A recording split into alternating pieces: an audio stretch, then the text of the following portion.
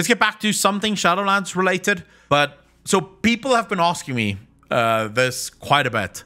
People want to know who is the next character that is basically gonna get Danusered, right? Now, for those of you that don't know what Danusered is, who's the next character that's gonna get fucked is effectively the question, right? Now, the problem with that question is I don't know. It could be any character, right? I mean, almost every character in World of Warcraft have been Danusered at this point, you know?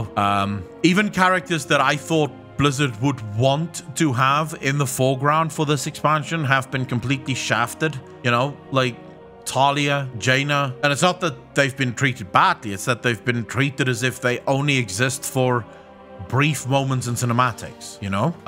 When I learned that we're going to the Shadowlands and there might be a chance for Arthas, I immediately saw Jaina's storyline picking up, much to my delight. You know, because how can you tell a story about Arthas and not have Jaina be the main fucking plot driver of that discussion, right? So I'm gonna change my answer to this question and ask a different question instead, or really answer a different question instead, but it should explain why so many of these characters are being Danusered the way that they are.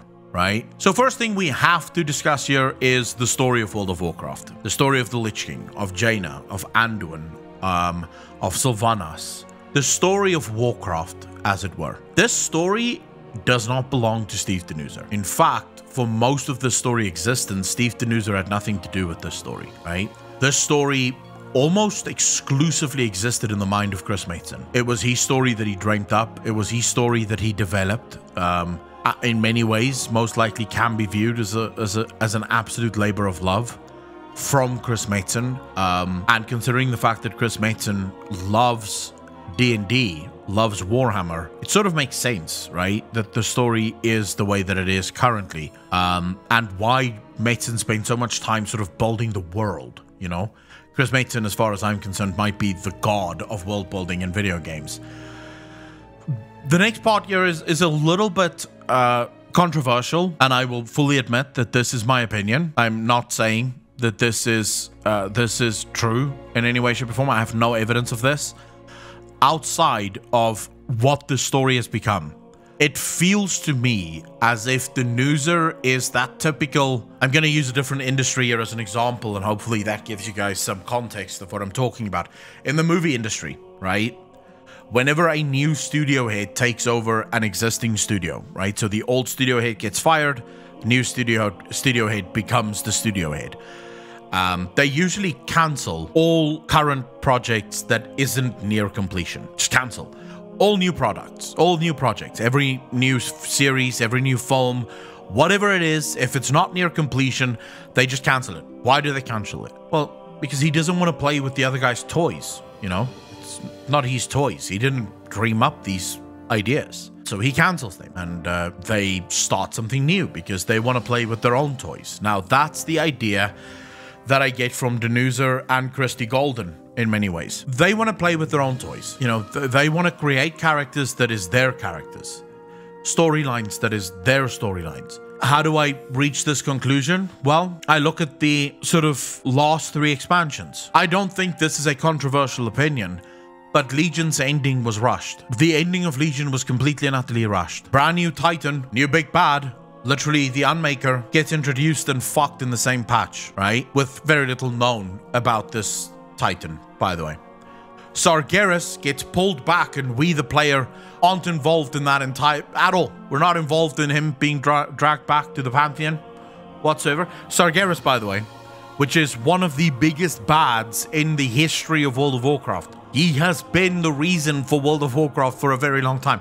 He's been really Chris Mason's plaything. Chris Mason would use Sargeras to push the story forward. They removed Sargeras from the equation. Just no thanks. No interest in playing with these toys anymore. Battle for Azeroth. Is there anyone in this chat that looks at the ending of Battle for Azeroth and thinks to themselves, that's an example of someone taking their time to tell a good story? So why? Why did Danuser decide he has no interest in telling the story of one of the greatest old gods that have ever fucking existed. This is an old god that at first was theorized to exist. There was theories that this old god may exist. Then finally, it was confirmed that this old god exists. This old god had this massive build-up around him, and it was sort of rushed just to get it done. My read on it, it's not his toys, not his circus, not his monkeys. He doesn't want to play with N'Zoth because it's not his it's not his story, it's not his toys. He wants new toys for himself. And now Shadowlands is his first IP. Now you could say, but Akalon, Shadowlands feels rushed as well. So doesn't that sort of disprove your theory?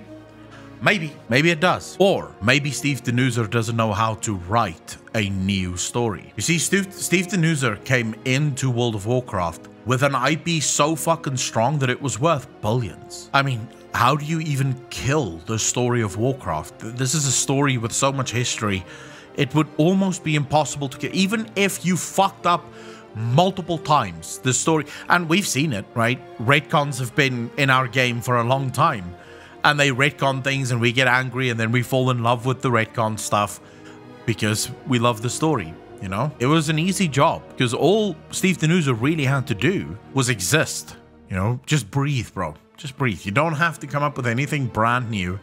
Just keep telling the story as it is. The IP can exist. I think they took a gamble. You see, I think after BFA, Blizzard needed a win. They needed a massive win. And they thought to themselves, what could be a bigger win than the Shadowlands? Arthas, Bolvar, Sylvanas. Massive fucking names. Big names that's going to bring the world back into focus. That's going to bring people back into the game. What's a little exposition amongst friends? Because it's true, it could work, could have been a great expansion, but in order to tell that expansion, you'd have to spend some time actually telling that story, right? You'd need to build up to it, much like Warcraft did and Warcraft 3 did, much like Vanilla and TBC and Wrath did. You need some build up towards it. I think Steve Danuser thought that the IP for Warcraft was stronger than what it was. They thought that they could simply drop into the middle of a story and it would be okay. It would be okay. People would accept it. Because why wouldn't they? The player base is fucking stupid. I mean, we've shoveled BFA down their throats and they came back in their millions for Shadowlands. We shoveled Warlords of Draenor down their throats and they came back in their millions for Legion. The player base is stupid. They wouldn't even realize. They wouldn't even know. And it could have worked. If Shadowlands was actually a great expansion, it would have worked. We would have forgiven it probably. See, but this was the perfect storm. Because you had a shit story accompanied with a shit game. And suddenly there was nothing to carry it, you know? Because the game basically needed the lore to carry it. BFA, by the way, was very much carried by lore. I'll admit this. I fucking love the lore in BFA. I didn't like the game, but I still played it, right? I still followed it because the lore was absolutely insane, absolutely amazing. Shadowlands needed the lore to carry it. The problem is the lore needed fucking Shadowlands to carry it, you know? And since neither could carry it, it's basically limping on, just sort of fucking trying to get to the finish line. You know, remember what we spoke about first topic of tonight? Is Shadowlands the next WoD? Probably has to be, you know? The Danuser tax is probably coming again. And I want to be clear. There is a way to fix this, but it's going to be something that pisses people off a lot. Blizzard will have to all aboard the retcon train. And when I say all aboard the retcon, I mean fucking hard. Like I'm talking retcons 3 times a week at least. Basically come out and say, by the way, Sylvanas didn't actually burn the tree. She was dominated by Zovaal when that burn it happened. Retcon the fuck out of this game. Why? Why? Because retcons isn't bad. Retcons isn't bad. Contrary to popular belief. In an evergreen world, in a world that will always exist no matter what you do, you will always have retcons. But you have to deal with those retcons the same way Warhammer does. Alpocalypse actually had this discussion with me last week. Do you know how many times Warhammer retcons their own universe? All the fucking time. The difference is they don't give a fuck. They don't apologize. They don't try to hide it. They just retcon it and then they go, deal. We needed to retcon. Sorry. We couldn't tell the story without a retcon and so we decided to retcon it. I mean, players just have to accept this is now the new lore. This is how it's going to work. If Blizzard doesn't retcon and retcon fast, they're in a corner at the moment with Shadowlands that I don't see themselves writing I don't see how they can write themselves out of this corner. The other option is death. So you kill Sylvanas, you kill Bolvar, you most likely kill off Arthas finally. You probably kill Jaina as well. So you kill all of the characters that is currently problematic within the game, right? That currently their stories just don't really fit into the game. You kill them all off and you start from scratch. Brand new characters known, and you hope, right? This is a massive gamble, just FYI. This is a massive gamble, because you have to hope that through killing off all of these characters, you can still keep your player base. So there's every chance that your player base turns around and goes, well, that's it then. I was playing this game because I loved Bolvar and I loved Sylvanas and I really cared about Jaina. Since they're gone now, I may as well move the fuck on, right? I may as well go play something else. And the truth is, there is finally other games to play, right? It's not as if this is 6, 7, 8 years ago, where if you didn't play WoW, what else would you play? There is other games to play here, you know?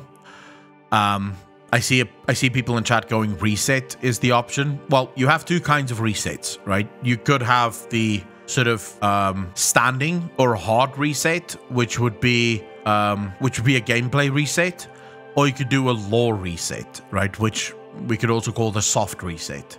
Soft reset would be what I spoke about earlier. You basically come out and you say that all of the Shadowlands was a dream. As soon as we finish the Shadowlands expansion, the player wakes up from his dream that N'Zoth put him in. And we're actually still fighting N'Zoth, right? He's still actually alive.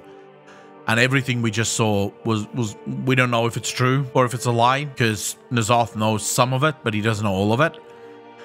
As for people asking for both kinds of resets, so a hard and soft reset, I don't see Blizzard ever doing that. I don't think it will ever happen. And I want it to. I'll be honest with you, I want it to, but I don't see Blizzard going for it.